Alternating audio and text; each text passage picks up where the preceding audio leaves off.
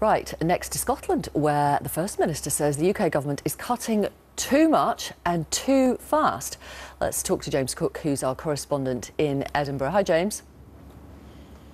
Hi Victoria, thanks very much indeed. Yes, we've been hearing from the First Minister of Scotland, NICOLA STURGEON, here today. She's been making a speech focusing on the economy, and that speech has been talking about what she called the scale and the speed of deficit reduction, the scale and the speed of public spending cuts at a UK level. The First Minister suggested that they needed to be slowed down and that in fact cutting so quickly public spending would harm the economy. That was one of her messages. She was also talking about the referendum on the European Union, on Britain's membership of that, but we can talk to the First Minister herself about these issues just now because she joins us. Thanks very much indeed for being with us here this morning.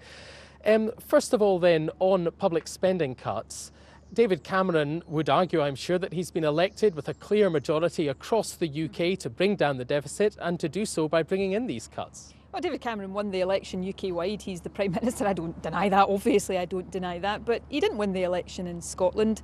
In fact, the Conservatives had the lowest share of the vote in Scotland than they've had for many a long year. The SNP won the election in Scotland fairly decisively on the basis of a pledge and a manifesto to argue the anti-austerity case. So that is what we will do. Yes, it's important to get the deficit down and the debt down, and we've always accepted that, but we need to do that at a pace and in a way that also allows us to invest in infrastructure and skills in our public services, because these things really matter to growing our economy. We know from the experience of the last 5 years that the depth of the cuts that George Osborne imposed held back growth in the economy, and the faster we can grow our economy, the quicker we'll get the deficit down. So we'll be making the alternative case to the UK government, and interestingly they can still meet the objectives of the Charter of Budget Responsibility even if they increase spending over their current plans. They're looking to cut much deeper and faster than they actually have to do, and I think that's wrong. But isn't the problem that Scotland voted to stay within the United Kingdom, and the United Kingdom has voted for this party with its plans? So why should it take cognizance of what one part of the United Kingdom says when it's governing for the whole of the United Kingdom? Well, I think if David Cameron is serious about listening to people right across the UK, then he will want to take cognizance of how people in Scotland voted, because it was him during the referendum on independence last year who said that Scotland should vote to stay in the UK and its voice would be listened to as part of the UK. Scotland voted in large numbers. Not everybody in Scotland voted SNP, but 50% of people in Scotland voted SNP, which is a much higher percentage than those across the UK who voted Conservative. Now, this is about debate and democratic discussion. We're putting forward a sensible, responsible alternative to the Conservative austerity plans that would still allow the deficit and debt to be reduced, but enable us also to invest in what we need to do to grow innovation and infrastructure to get our economy to be more productive, because the more we do that, the more we grow our revenues and the faster actually we can pay down the deficit. How concerned are you about the prospect of leaving the European Union?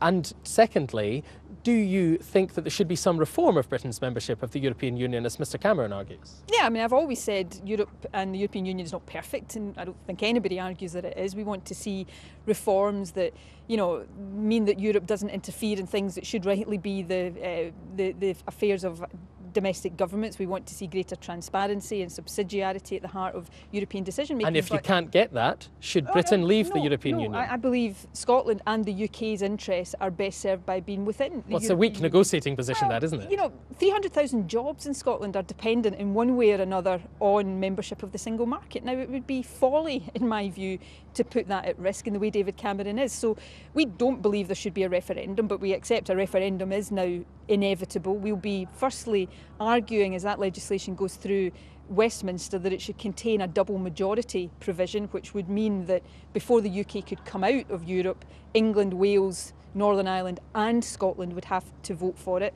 And secondly, we will be making the positive case for the UK and Scotland as part of that to stay within the European Union. We'll argue for reform from within, but Scotland and the UK's interests, in my view, are best served by being within. Just finally, and quite briefly if you don't mind, tell us what you were talking about here today, which is this business pledge. What is it and how achievable is it? I mean, for example, you want companies to move on to the living wage. Some smaller companies are worried that's not really achievable. Well, we've got higher proportion of companies already paying the living wage in Scotland than is the case UK-wide, but we want to do more. The Business Pledge is asking companies to sign up to measures to boost innovation and investment in greater productivity, but also better workforce practices, the living wage, no use of exploitative zero-hours contracts, and investment in the skills of the young workforce. And underpinning it is this belief that if we do things that create a fairer society, enable everybody to contribute, then in turn we have a stronger and more prosperous economy. Economic prosperity and fairness are not enemies of each other, they actually go hand in hand. Thank you very much indeed. Nicola Sturgeon, Scottish National Party leader and First Minister of Scotland. And I think what we're seeing here and what we expect to see from the SNP over the next 4 or 5 years is an attempt to stake out a position as a main party of opposition at Westminster, taking on the government.